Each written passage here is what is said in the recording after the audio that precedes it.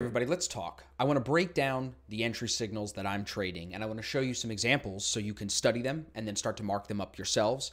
The idea of this video is to help you figure out which one of these signals really speaks to you. Which one are you going to niche down into? Of course, you can trade all of them, but I want you to try to focus in on one and get better at that and get bigger in that.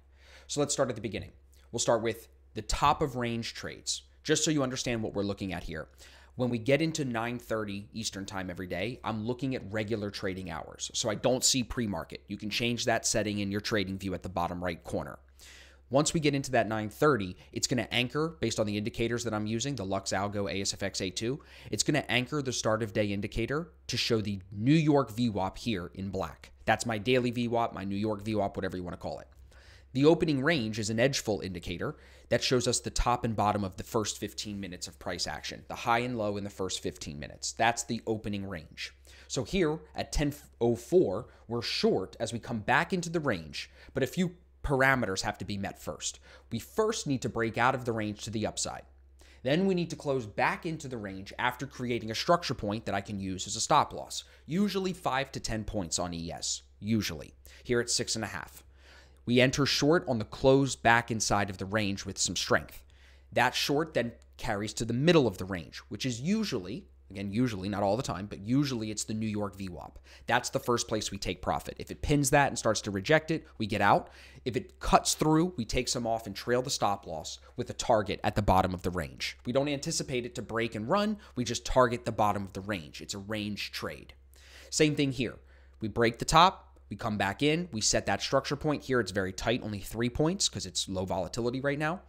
We close back inside the range, cut through the middle of the range here at the New York VWAP, and we go to bottom of range. So that's the short on the top of the opening range. That's one of the entries that you can play.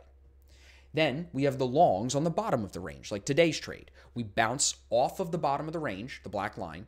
We bounce off of the previous day's New York VWAP often, and that shows strong support. And we trade then back to the top of the range. Today, the New York VWAP is near the top of the range, so you take profit at that New York VWAP or the top of the range. That's the target. So same idea, out of the range, back into the range, tight stop loss on structure, because if it makes any new lows, you're wrong. You got to get out of it.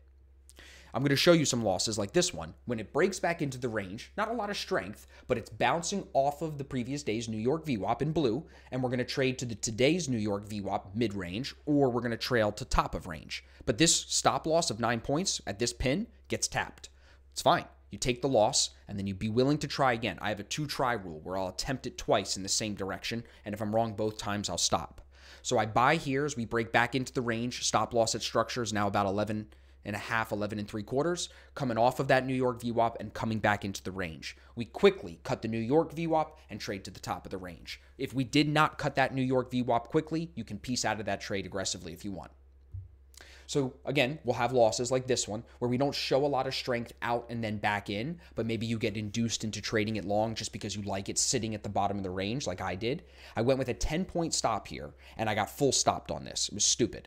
It really didn't pop and then come back in until about here. And that's where you could have argued that we would have gotten long. But then look, it can't even hold that New York VWAP. So by trying to pick a price and just get in at the bottom of the range, I screwed myself. Now, later that morning at 10:49, we got back in with a same distance, 10-point stop. But now look, we're entering, as we have coming back into the range, we are coming back into the range with strength, and we're breaking the New York VWAP. Break, retest, come off of it. We're getting long as we're bullish. That's a much stronger move here, showing some strength, rather than this first one here that's just kind of sitting there before it makes another leg down.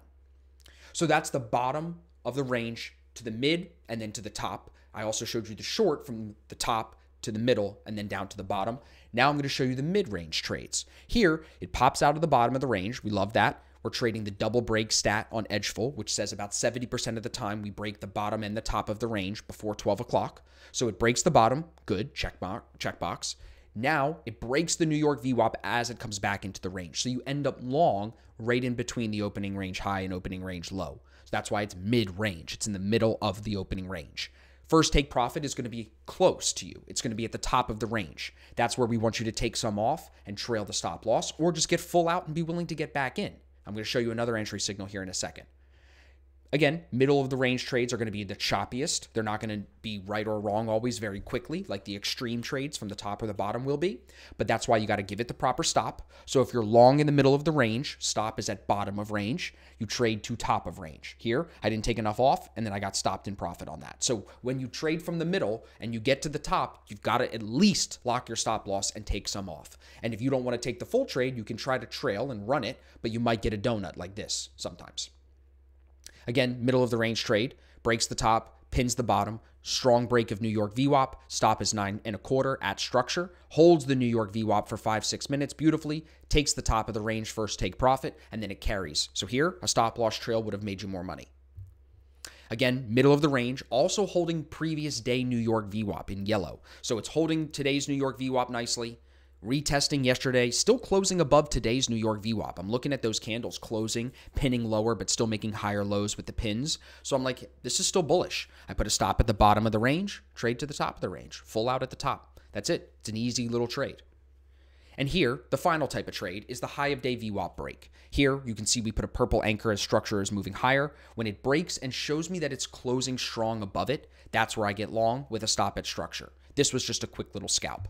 Here, you will take losses. And notice, it gives you opportunity to get out before you take full stop loss at structure. When you start to get candles that don't touch your VWAP that you used for entry, that's a bad sign. It's moving away from that VWAP, so it's not a good sign. But you'll get trades like this. High of day VWAP, it breaks out of the top side of the range, can't get back down to the bottom of the range, higher lows near the top of the range, and look at the break through the high of day VWAP. You don't have to enter right there. Make sure it holds. Let it break and retest if you want to be sure. Break, hold, retest, hold, and then you get long as it moves off of it. And that trade works nicely. So this is off of the opening range high, but it's after we've already broken out. So it's a break and a retest, and then we use the high of day VWAP for the entry. So these are the three kind of ways you can play longs. Longs off the bottom. As we break that New York VWAP, take profit at top of range. Longs in the middle of the range off the New York VWAP, take profit at top of range. Or longs as we break the high of day VWAP right here, and we trade those to top of range and then out of the range. Sometimes this will present out of the range, and you're just trading for the highs.